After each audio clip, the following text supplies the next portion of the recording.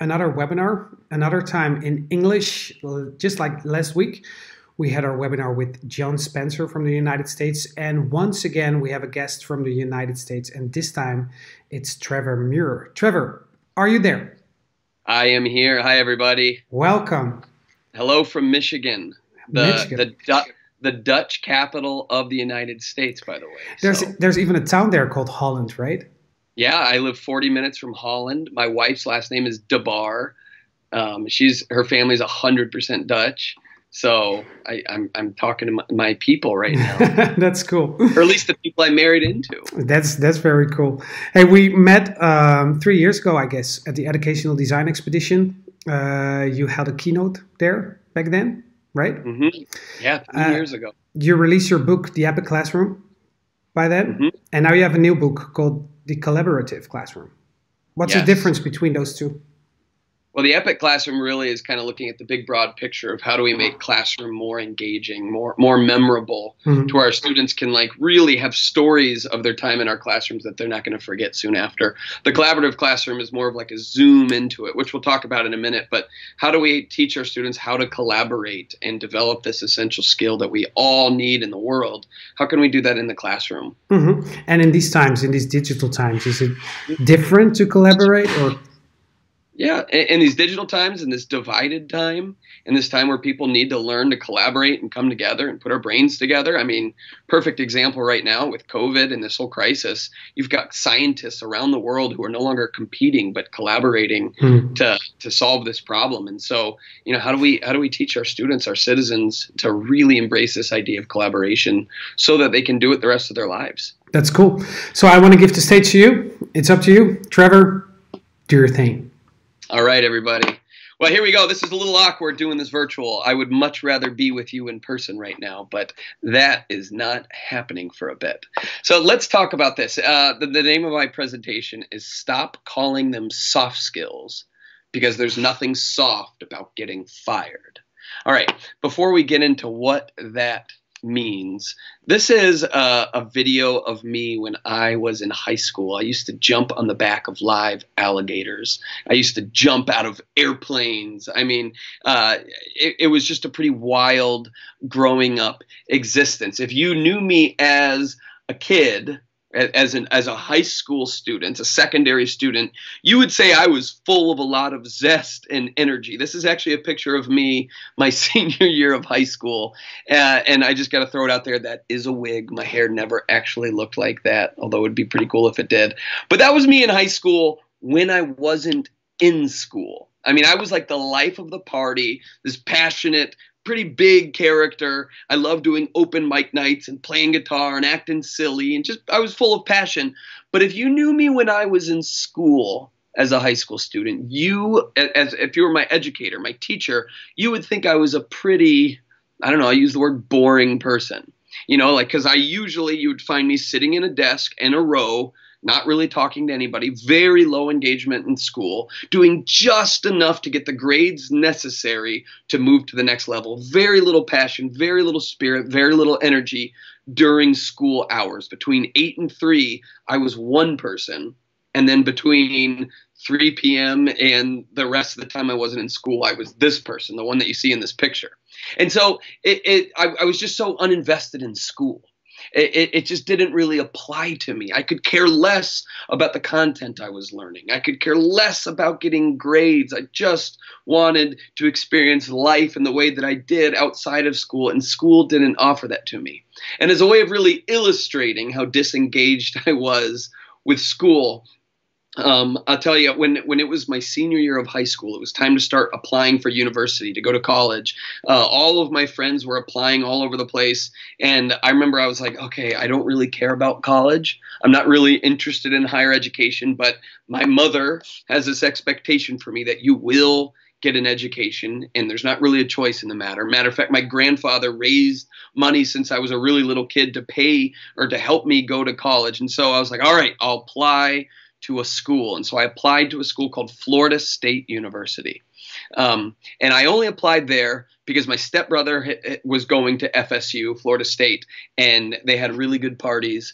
And I got to go and visit them. And I was like, okay, this is where I want to go to school. So my mom said, well, Trevor, you need to apply to a number of different schools. In case you don't get into one, you'll have some backups. I was like, all right, Mom, I will. Well, I didn't listen to her. I only applied to this one. I was a dishonest boy. So anyway, that spring of my senior year, my friends started getting these letters in the mail telling them if they were accepted or not. And I remember opening up my letter. It came in the mail. It had that emblem, that logo on it. I opened it up and I was really excited.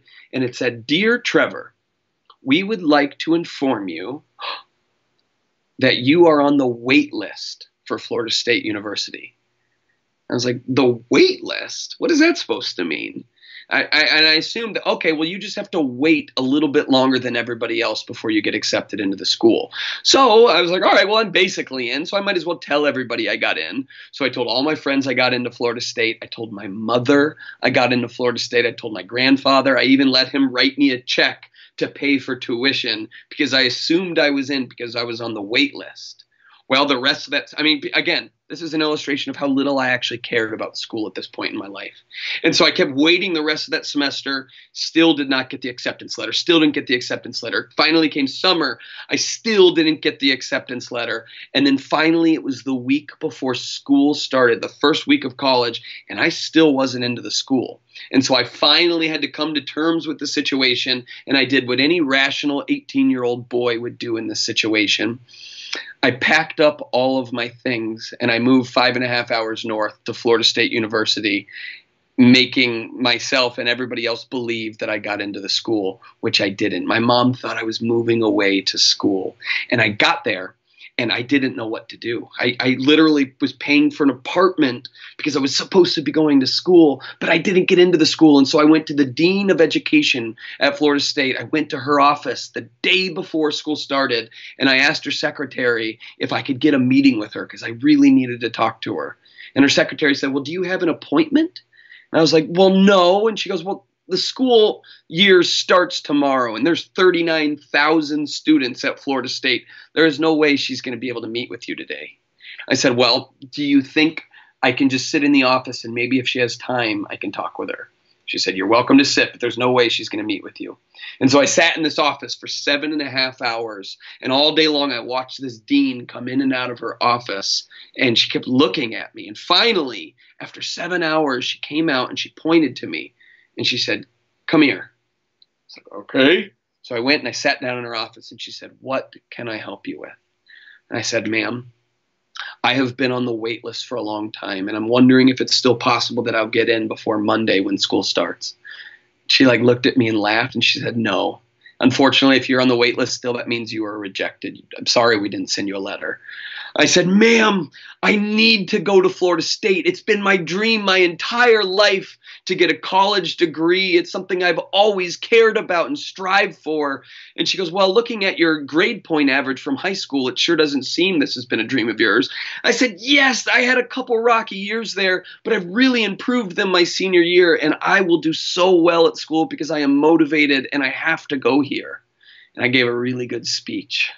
And she looked at me with these shrewd eyes, and she said, all right, I'm going to push A on my computer. I'm going to accept you into the school, but I'm going to be keeping a very close eye on you.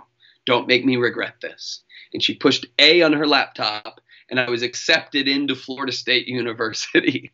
I talked my way into college. And as I was leaving her office, I was jumping and cheering. I couldn't believe it.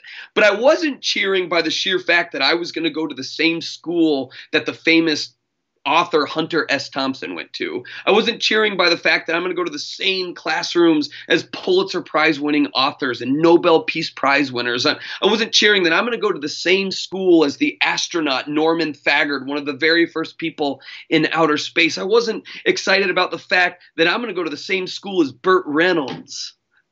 I was cheering that now my mother isn't going to kill me and hide the body. Are you with me? That's all I cared about.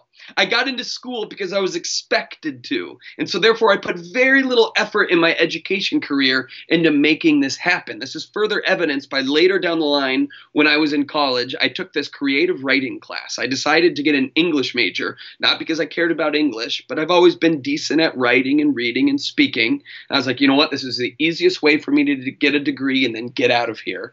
And so I took this writing class. It was towards the end of college. It was an advanced writing class. And there was a professor named Barbara Hamby.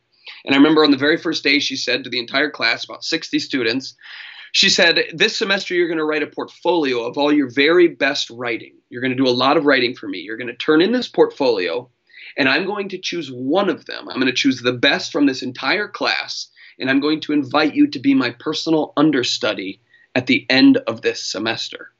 And I watched a few students get really excited about the prospect of being the personal understudy for this professor, Dr. Barbara Hamby. And again, I could really care less. And so that semester I did a lot of writing, and I actually enjoyed it. It was fun to get to learn to write in different ways. And so I did all this writing. I turned in my portfolio, not thinking much of it. And then at the end of the semester, I got my portfolio returned to me, and on it there was a note that said, "Dear Trevor, I would like to invite you to be my personal understudy next semester. Signed, Dr. Barbara Hamby." I was like, well, that makes me feel pretty good. And so as I was registering for classes that next semester at the university, I only needed one more English credit, and this could be it, working with her. As I was registering, I saw that there was another professor available, and I'm not going to tell you his name because maybe somebody knows him, but there was another professor available, and I remember everybody telling me that he is the easiest professor in all of Florida State University. In fact, my stepbrother had him the semester before, and he said, oh, this semester, half the time you'll get to his class, and it'll be vacant. He'll just have a sign on the door saying classes canceled. And then the other half of the time you get to his class and he will actually take you to the restaurant across the street and buy all of the students free beer and chicken wings. And so I had a choice to make as I was registering for my final English class. Do I want to take this rigorous writing experience with Dr. Barbara Hamby, have to learn to write and work under this professor, this tenured professor, and probably work harder than I'd ever had to work before for an English credit, or free chicken wings and beer?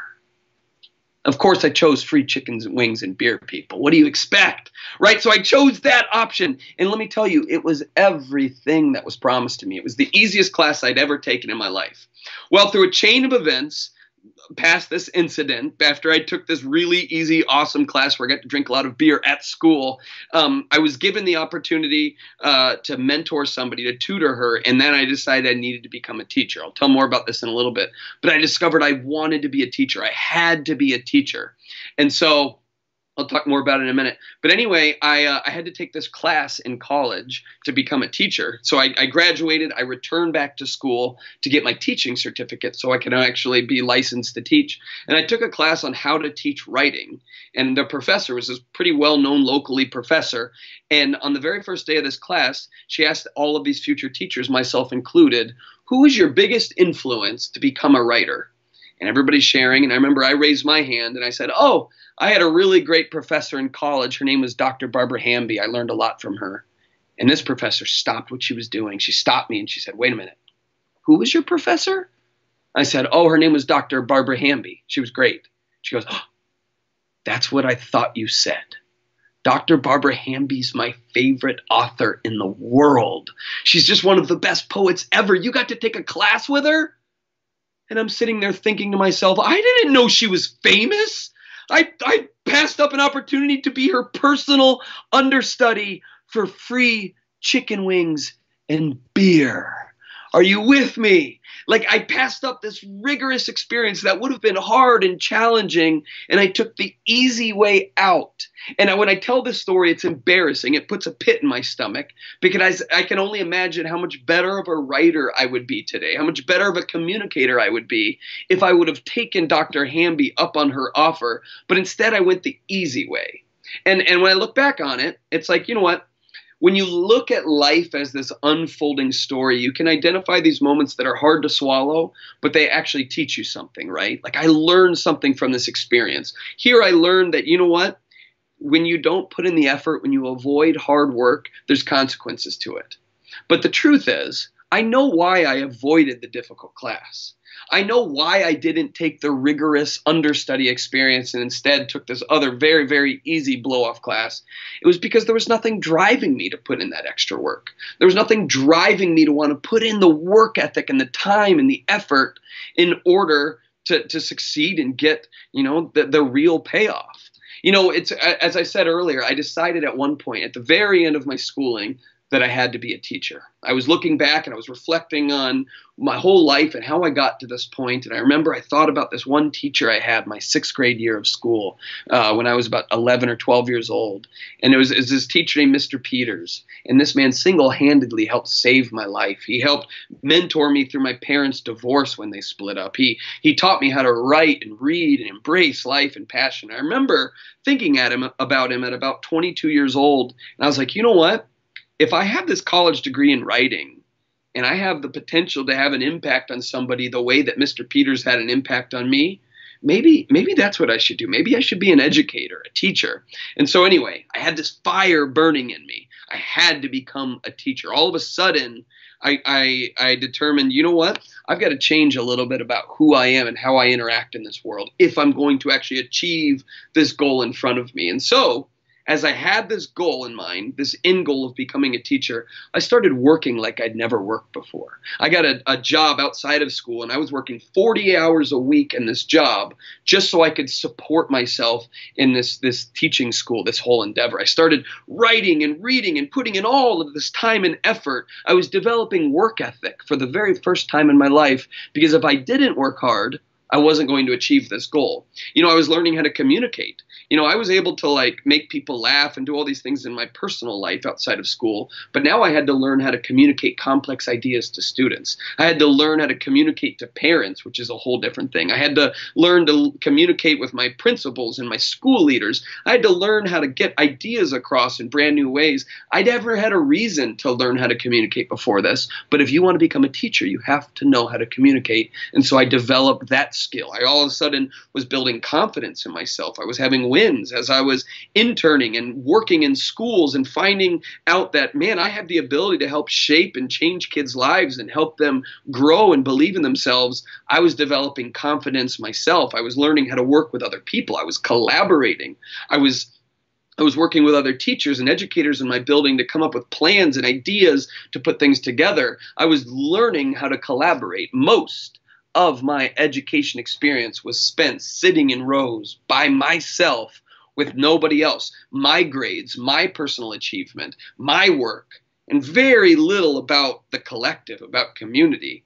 But in order to be a successful educator, you have to collaborate. And so I was learning how to do that because I really wanted to become a teacher. Are you with me so far? I was learning to critically think and solve problems. The first teaching job, and it's a little different nowadays, but the first teaching job that I ever got, 400 other people applied for that position. It was a very competitive time to become a teacher in the state that I live in.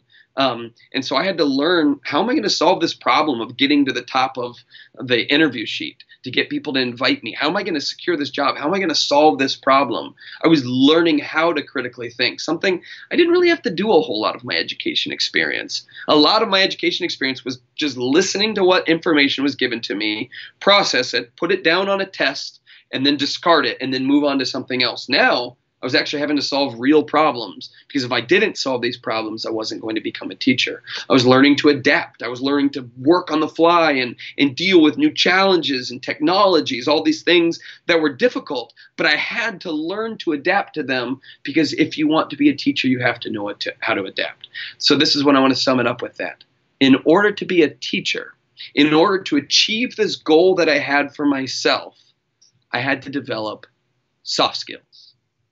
Soft skills. And the only way that I was able to develop these skills, these essential skills to being successful, was to have a purpose driving me to do that. I love this quote. It says, a strong why allows us to withstand any how. So why am I doing this? Because I have to be a teacher. And maybe some of you have that same fire burning in you. I've got to educate people. I love this subject matter, or I love helping people find success. I love building confidence. I love innovating and trying new things. Whatever your purpose is, if you have a strong enough purpose, that's going to help you overcome any of the obstacles that get in your way. These things, these lists of essential skills, were obstacles for me. You know what I mean? If I would have had those earlier in life, I probably would have overcome more things. I would have had more experiences. I would have grown more, but I didn't have anything driving me. But when I had purpose, it drove me to develop these essential skills. When I think about what's the ideal graduate, when our students leave our schools, our classrooms, what do we want them to look like? And my guess is that school isn't producing all of the traits we want in our students. Right? It's not producing collaborative kids as much as we need it to, and critical thinkers and confident and problem solvers and adaptable students. Is school doing that? Or does school put a lot of emphasis on learning the technical skills, the hard knowledge, which is still important, but what about all these other ones that are absolutely essential in order to succeed? I mean, go and Google the word soft skills school, or soft skills millennials, or soft skills workplace, and you will see article after article that have headlines like this: the 9 reasons talented millennials get fired. If you go look at this article, every one of the reasons can be tied back to soft skills, or the lacking of soft skills. They don't know how to do these essential things, and therefore they don't get to keep their jobs, or they don't get jobs in the first place. Which raises questions, by the way. If the number one reason people are fired from their jobs is that they don't possess soft skills, maybe they're not actually soft, because there's nothing soft about getting fired. Maybe we need to start rethinking what these skills actually look like and how we talk about them. I mean, we can keep calling them soft skills if you want, but really, these are essential skills. Essential skills, meaning we need them just as much as the ability to obtain and process information. I mean, a survey of 3,000 employers was put out, and these are the top skills sought by employers in 2019, I think, is when this was put out. And Frank, if you can move that screen over just a little bit, just so we can read all of them. But the number one skill is the ability to work in a team structure. So the ability to work in a team structure, that's number one. I teach at a university here in Grand Rapids, Michigan, and I have a continuing education student. So he's already got a full-time career, and he's an accountant, and he's going back to school to get his degree. And he told me this year that his Christmas bonus, so the determination whether he gets extra money on his paycheck every year, is based on his teamwork skill at his company. So an accountant, somebody who literally just crunches numbers, is given extra money if he's able to collaborate better. Which raises questions. Wait a minute. That's how his bonus is determined, how he works with other people? Isn't accounting a solo venture? It's like, no, actually, no. It's the number one skill sought by employers for a reason. When people work together better, they solve bigger problems. They come up with bigger ideas, better ideas, bigger innovations. I talked to an engineer at Google last year as I was writing my book, The Collaborative Classroom. And I was talking to her, and she was telling me about the collaborative environment that exists at Google. And she was telling me that Google invests millions of dollars into her specific team to become more collaborative. They're sent away on retreats every other month as a team to just be together and spend time together and have vacations together. They're given meal stipends to have meals together on breakfast, lunch, and dinner every single day at work. Google puts millions of dollars into their work environment and giving them space to where they can turn and talk to each other, and they have noise-canceling headphones so that they can sit in a collaborative environment but be able to turn sound on and off. They're absolutely about collaboration. And I asked this engineer, I said, why does Google put so much emphasis into collaboration? Is it just because they just want everybody to be happy? And she goes, well, yeah, they want people to be happy. Happier people are more productive people. But what Google has found is that when people are more collaborative, they're also more profitable. So what do you mean? She goes, we've learned that we make more money for shareholders at Google when we collaborate well. I said, well, that blows my mind. Collaboration is necessary. I mean, just look at, I'm going to give it a little dig here. Just look at American politics. I got to be honest, I don't know anything about Dutch politics right now, but I can tell you American politics is defined by division. It's defined by lack of collaboration, lack of compromise, lack of critical thinking and working together. I mean, it's desperately needed over here. And I'm assuming that it's desperately needed where you live as well. And so we need more collaborative people. And so we've got to create work that makes our students more collaborative. Number two, the ability to communicate is an essential skill. The ability to plan and organize work is an essential skill. Number four, the ability to solve problems is an essential skill. And then number five, the ability to obtain and process information is an essential skill as well. That's the one that's focused most on in school in general, the ability to obtain information. It's still important. It's still valued. We still need people to learn how to do complex math and understand complex scientific problems. And we still want people to be able to read literature and digest it and understand it. We still need to do number five on this list. But there are four in front of it, right? Those are essential skills. They are not soft. And so we've got to think about that. How can we implement them in our classrooms? How can we focus on them and give them emphasis? I mean, think about it as an educator yourself, whether you're a classroom teacher, a professor, whatever you do. What essential skills do you use most in your work? Do you use communication? Are you a critical thinker? Are you a collaborator? Are you adaptable? Are you confident in what you do? What essential skills do you use most in your work? Because I'm willing to bet that it's more than just knowing your content. Am I correct in that? Do you do more than just be a subject matter expert? Of course you do. But here's the thing. These are skills. They have to be learned. They're like muscles. You know, I like to think of it, I love to think of skills as muscles. We all have them.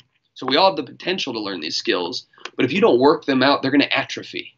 The students aren't going to have them. They're not going to have them when they graduate school and go into the real world. If they don't know how to communicate, it's not like they're just going to be born with it one day. Like, oh, I can all of a sudden communicate with people. Or, oh, I can all of a sudden collaborate and work with difficult people who I don't necessarily like. No, we've got to work those muscles out. And so we've got to create education experiences that work them out in a productive way. We've got to create work for students that requires essential skills to succeed. So I want to give you a little example of this. This is a woman named Deet Eamon, and I'm probably pronouncing her name wrong, but I got to meet Deet a few times. But Deet Eamon is from The Hague, Netherlands, so she's right by you. And maybe it's from people from The Hague right now, and maybe you've already heard of her. But this is Deet Eamon, and she was part of the Dutch resistance during the Holocaust.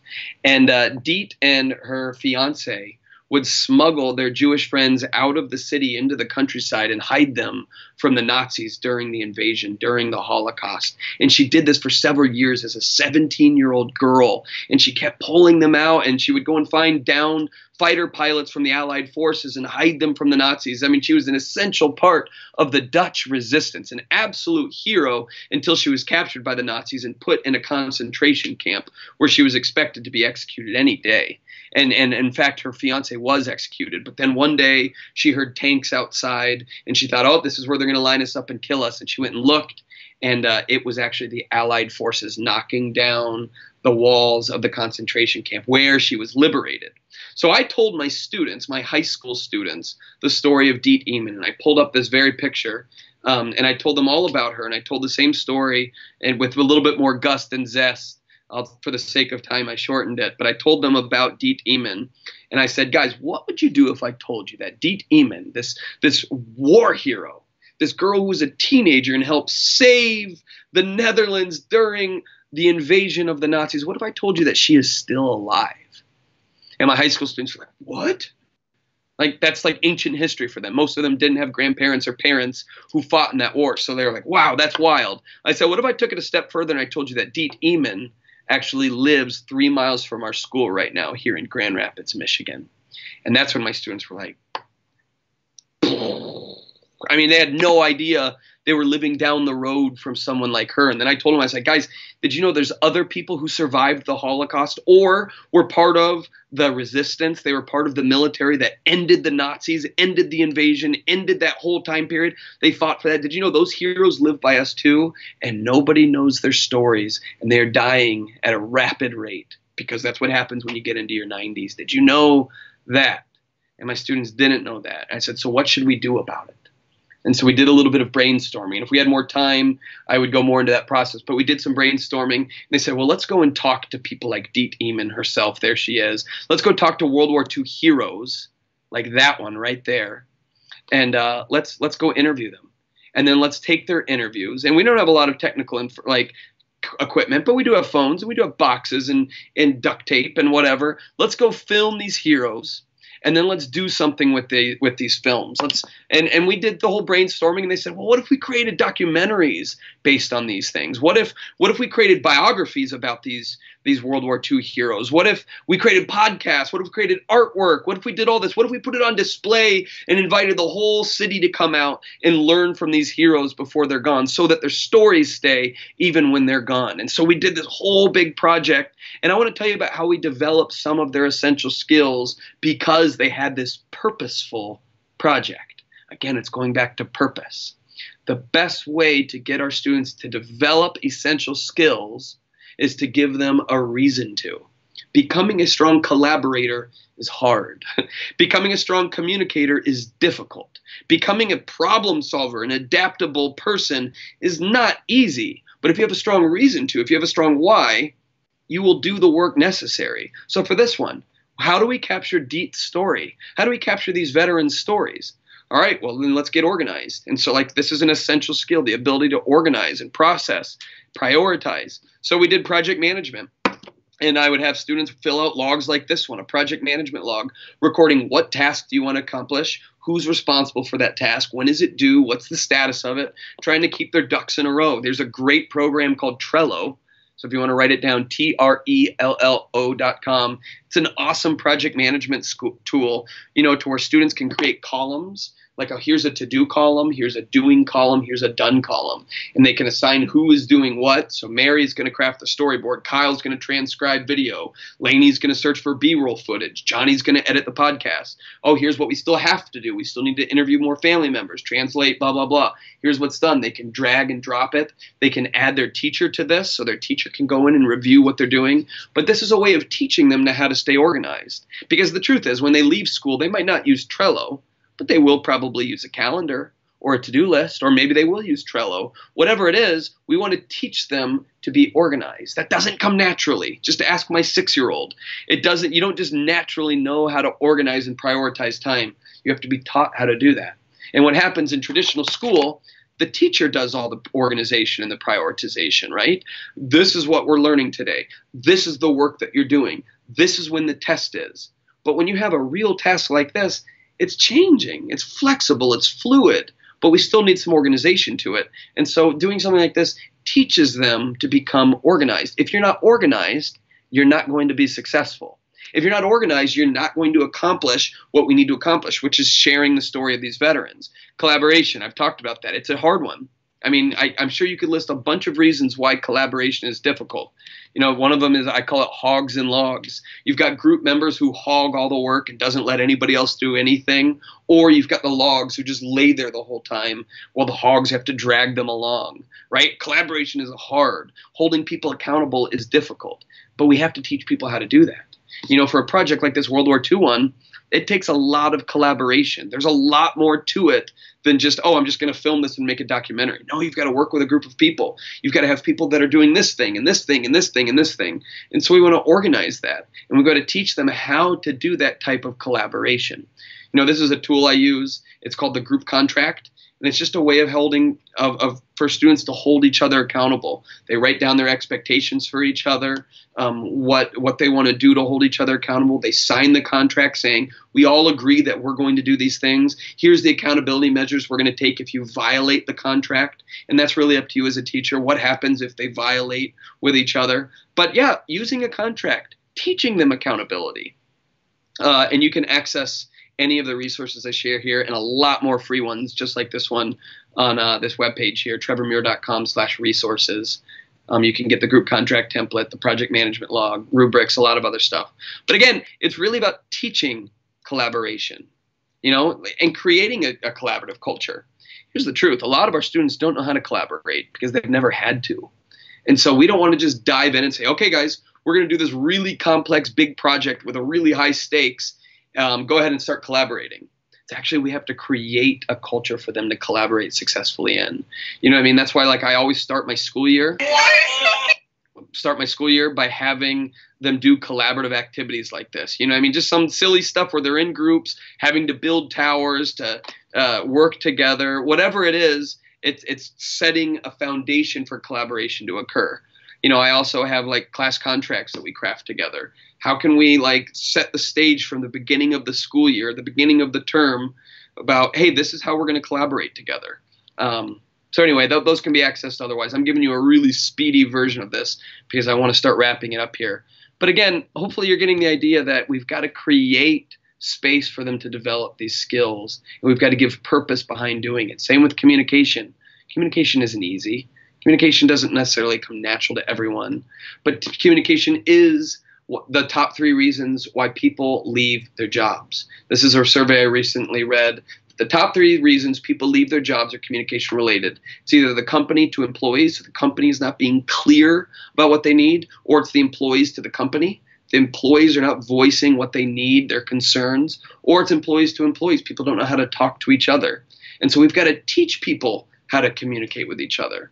You know, we all want parameters and direction and clarity. We all do, right? You know, I love this graphic. I don't know if you can see it. It's a little blurry. One of the doctors is holding a pair of legs with bones sticking out, and the other one's saying, and that is why we lift on 3, right? Like, it's clarity. We want it. We need it. Our students need it, and they need to learn how to give it when they communicate with others. And so I think it's important that we vary audiences for students.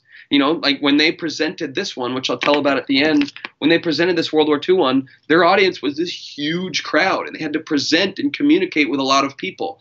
Sometimes, can you give them an authentic task where they have to communicate with people within their organization, within their community, bringing in a school leader for them to talk to, learning how to talk to each other, learning how to talk to professionals, use the phone, send emails, whatever it is, varying up audiences for them to learn to communicate to.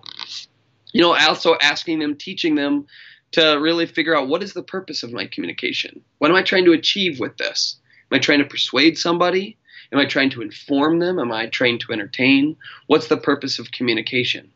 And then lastly with communication is listening. You know, this is a hard one. This doesn't necessarily come easy to really anyone, is how to truly listen to somebody else. And so I just want to sum it up by saying we've got to teach them how to do that.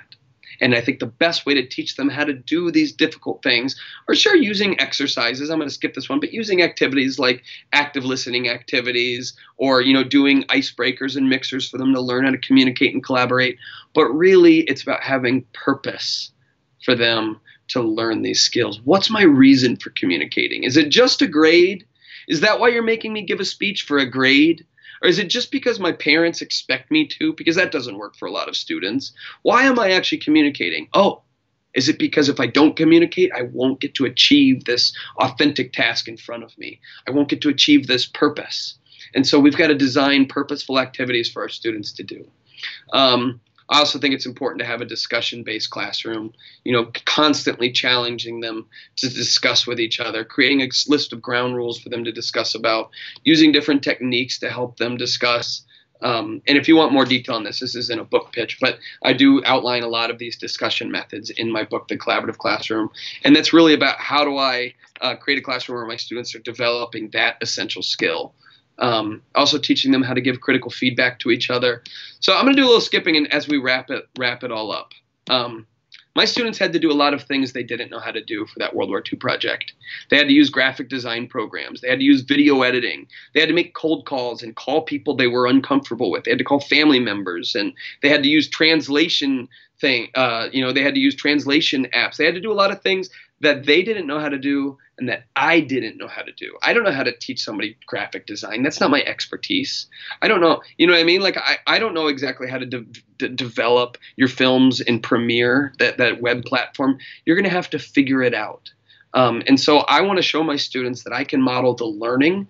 How would I figure this out? But I don't want to teach them specifically how to do these tasks. I want them to learn how to use these tools, how to develop these skills. That's where the real secret sauce is. If you say, you know what, I'm not going to teach you how to create this film, I'm going to make you do it. But this is what I would do. I would probably go on YouTube and look up how to use this function in the video editing platform, or how to use this program to use graphic design. What I'm doing here is I'm modeling the learning process, but not the actual task, so that they're learning these essential skills. They're developing them themselves. Like, this is them creating artwork for the program.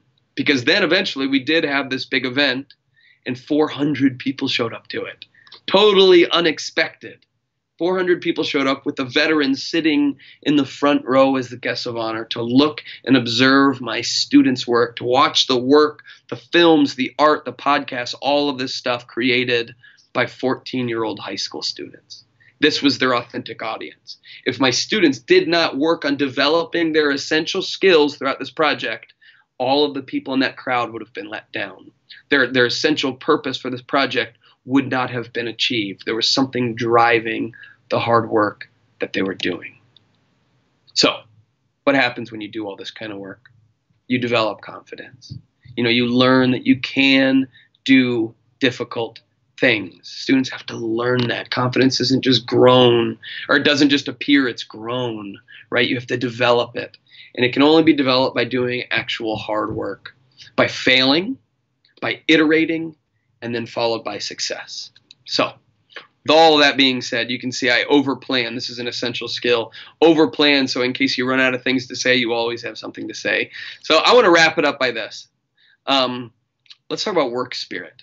We want our students to be hard workers, right? We know that when we are gritty, when we have that work ethic, when we have this attitude that drives us, in fact, the word spirit, that which animates us. What animates our work? So for you, what animates you as an educator?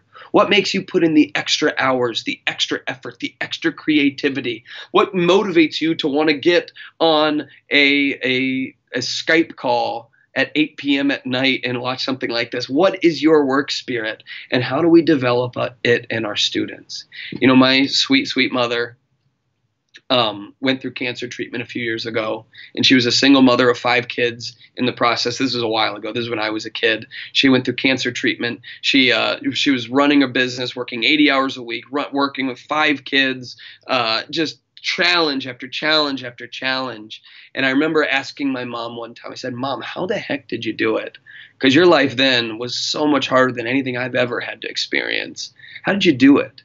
And my mom, she said, "It was my 5 kids." I said, "What do you mean?" She goes, "I was so dedicated to making sure that you guys could be successful that there was nothing, not even cancer, could stop me from doing that." And so it was this message, this reinforcement to me that when we have a strong why, we can overcome any how. And we will embrace hard work because of it. I love this quote from my friend Mike. He says, "The reward for hard work is more hard work." When you work hard, expect more of it. When you work hard and get a promotion, well, now you're going to have to work harder than you did, but you embrace it because you have this work spirit. You have this purpose that's driving you.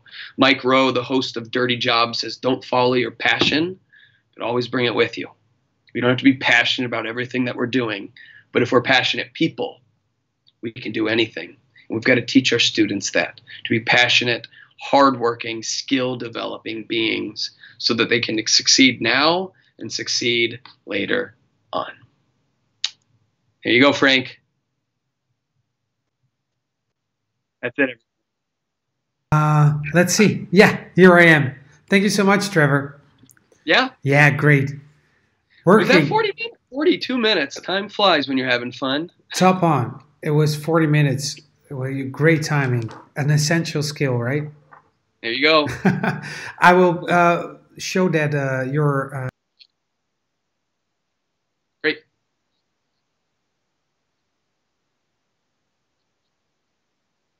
Yeah, I have a Facebook group as well. The Epic Classroom is really just where I post a lot of my videos and blog posts and articles and resources. So yeah, you can connect with me on there. Instagram is a little bit more personal. Feel free to follow me on there, and then Twitter as well. But yeah, would just love to connect, and always open to conversation about how we can make school more realistic and innovative. I have a couple of questions according to your story. Are you familiar with the term curling parents or curling teachers? Do you know the sports curling, where they're sweeping curling, yes, with those brooms?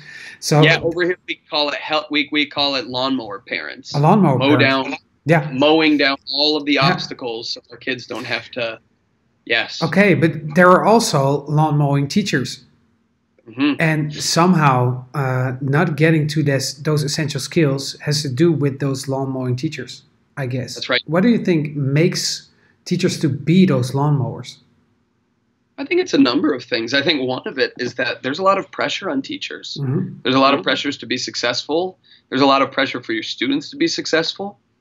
You know, when I first started teaching, I was one of those people that just wanted to burn the whole system down. Like, this is stupid. We don't need standardized tests. We don't need grades. I don't need to teach my students really fine, minute content and subject matter. That's all stupid. I just want to burn it all down. But after doing this for a while, I realized there's a real world and there's a reality we have to exist in.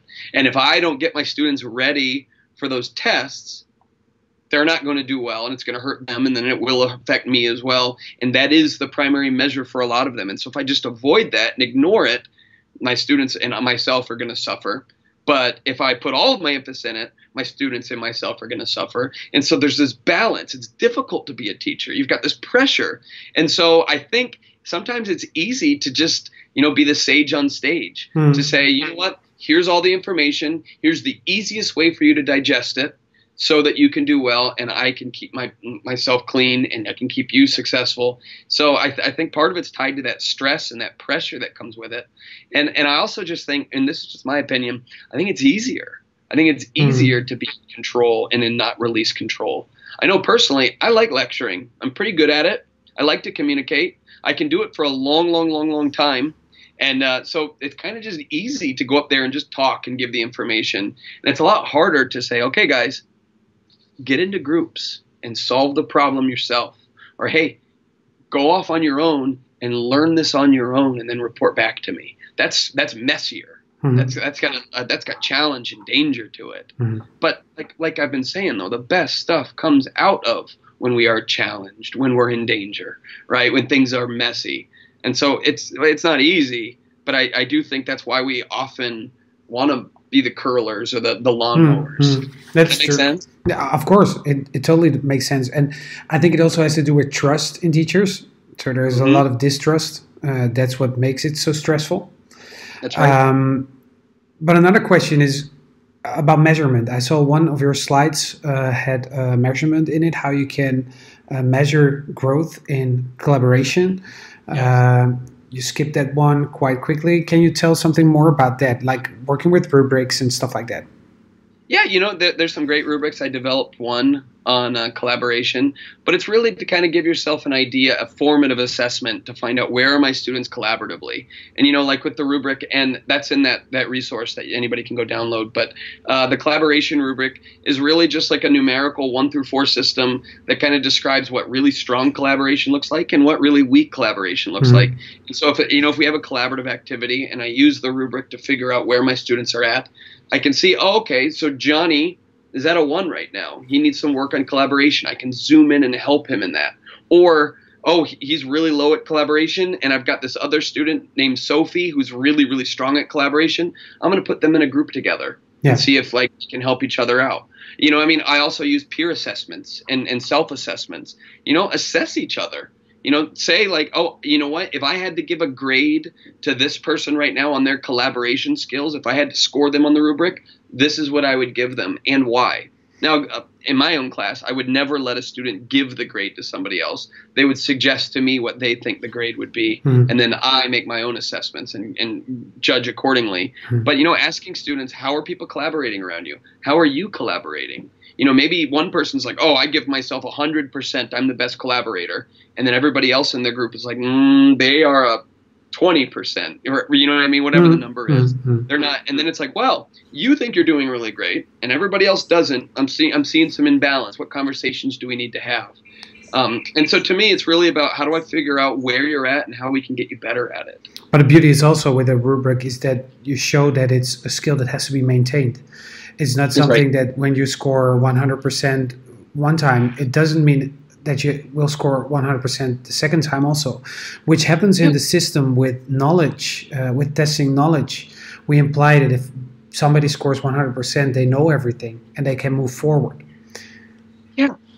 But something I write about in my book is I relate it. I was a swimmer in high school. And so I don't know if we have any swimmers out there, but when I swam in high school, my first time I ever swam a 25 meter or 50 meter dash, I think I swam it in like 32 seconds. Not very good. However, I kept working at it and practicing and getting better. And eventually I swam a 24-second 50 meter swim. And it's like, wait a minute. So when that happens, we threw the old score out. Right? That was no longer applicable. I got better at it. And that was my new personal best. And I think that's how we have to think about it with any type of grading or information is, hey, this is the score you're at now, and here's what you can do to improve it. Here, you know what I mean? And when you do improve it, that's the one that we're going to focus on, and we're going to say, this is where you're at now. But if you digress and you go back to where you were, it's like, all right, well, we're going to use this as a kind of a meter to find out what kind of collaborator actually are you right now, or any type of learning that we use. Yeah, and the thing is with rubrics, the thing that I came to see the last couple of months is that a rubrics somehow is a view bricks, so that's a way how you can look at it. But when you have 4 columns and you open up column 2 and column 4, and you give the opportunity to students to fill in for themselves what growth they want to see for themselves, you can also let your students, involve your students in creating the rubric. Oh, I love that. Absolutely. And I think those are the best rubrics when the students are part of the creation of it. Because let's be honest, we're sticking with the collaboration theme. Students know what strong collaboration looks like versus weak collaboration. You know, there's a reason so many people detest collaborative work. We all know how bad it can be, right? Have you ever been in a group before where somebody hogged it all and did all the work? Of course. Have you ever been in a group where everybody slacked and you did all the work? Yeah, of course. Yeah. Every one of our students know that as well. And so I think, I talked about creating a collaborative culture. I think starting the school year by having discussions around that, saying, hey, let's make a list of all the reasons why we hate group work. Let's just list them all. Get it all down there. Okay. What can we do this year to make sure that we minimize or eliminate all of these? What can we do? Let's make a contract and agree that we're not going to do these things. When you're making group contracts, can you all agree that you're not going to do these things? How can we eliminate bad collaboration? And then let's create a rubric around it. What would you say a bad collaboration looks like? Give me some descriptors. But you're right. Giving students empowerment to do that is powerful. And how do you do that? Because your students, they take multiple classes, right? You're not their only teachers they have. Right. So do they form those, how do you call class contracts? Do they create them for their entire education in 1 year, or only for your class? That's a difficult thing. And that's why I spend a lot of my time getting to talk to teachers in schools, because I just want to push us all in a certain direction. I think the truth is I can only really do what's in my own class, and I can encourage others to do it as well. But yeah, I think the first school I ever worked in was a project-based learning school. So everybody was on the same page about hands-on, experiential, authentic learning. It was beautiful. Everybody was in the same agreement. And so we all had the same class contracts, and everybody used the same lingo and processes and rubrics to make sure that we had this kind of successful learning. But then I went to a much more traditional school, and every classroom looked completely different. And it was much harder to get everybody on the same page. And so that's why I think it's so important that we try to get everybody to understand the value of these essential skills and why it's important to keep pushing education that way. Because let's be honest, as a student, it can be really hard to go and spend 5 classes in classrooms where there's very little conversation, very little discussion, very little collaboration. And then all of a sudden you get into my class and it's like, okay, now I want you to get into groups and talk to each other. It's like, well, I don't know how to do that. Or I just spent the whole day not doing that. Yeah. There's some inconsistency to it. And so that is definitely one of the primary challenges, I think. So what's the tip that you can give for the collaborative teaching team? Because the collaborative classroom can only exist if there's a collaborative teaching team as well. So what's the first tip that you can give to those teaching teams and to the teachers that want to achieve that with their teaching team? Yeah, I think that's a great question. First off, I think collaborative teaching is the best. I can't recommend it enough. And I really learned that when I was down with you guys at edX a few years ago. This was an education conference, but it was really a design collaboration conference with the topic of education, right? Like everybody there was treated as an artist or as the designer first. And then, not that like being a teacher was minimized, but it's like, hey, let's get in the mindset of being designers. And then we're going to design education experiences, right? That's true. And so it's like, to me, let's do the same with teachers. Like you are all designers and creatives, artists, collaborators, and let's use that creative juice to create really dynamic education experiences. And so just viewing everybody that way, I think that's a mindset. Yeah, we're all designers first. We're all professionals, experts, creatives first. Now let's assume that everybody is on that same page, and now we can collaborate together. Yeah. I saw this really great advice the other day. It said, assume that everybody is trying their best. I love that. How do you talk to parents right now in this difficult time where we're doing virtual learning? Let's assume everybody's trying their best. True. How do we deal with difficult teachers or students or whatever? Let's assume that everybody's trying their best. Let's start there, and then we'll move forward. And if we zoom into this current situation, do you think there is a big difference between physical collaboration and digital collaboration, or is the essence of both the same? Yeah, I think the essence is the same. I think there's new obstacles and new limitations, new boundaries, but the essence is the same. Because I think one of the big misconceptions that people have of collaboration, that it means we're working with other people at all times. No, that's not what collaboration is. Collaboration is about working together to achieve a certain task. And so if you and me were like, okay, you know what? We are going to throw a conference together. Okay. Well, I'll work on the graphic design. You work on getting people there. Somebody else will work on the content. And then we'll have a meeting. We'll come together and see if it's all meshing together. And then we'll go back out and all work on our own things. There's a lot of individual work happening there, but it's all for the same common cause, right? Look at what's going on. There's these vaccines being developed all over the world right now. And you've got professors in the Netherlands working with professors in California and in China. And they're all doing their own thing, but they're calling each other. They're sharing ideas. They're sharing research. They're sharing data. And then so there's individual work, but it's all for a collaborative effort. And so virtually right now, let's give students work where they're still working with a team, but they're able to do their part on their own. Does that make sense? Yeah, of course. I always learned that there is a difference between collaboration and cooperation. Do you see a difference there? Yeah, absolutely. Exactly. And yeah, I just think it's kind of echoing what I already said.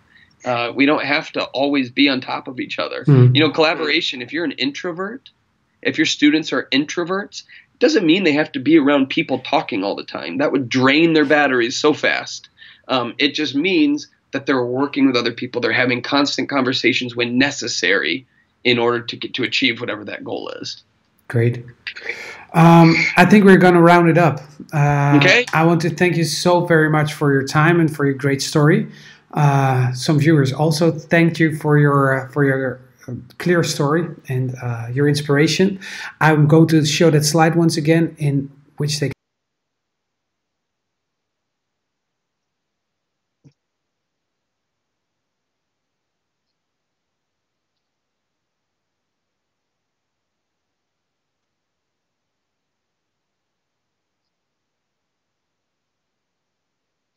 Okay.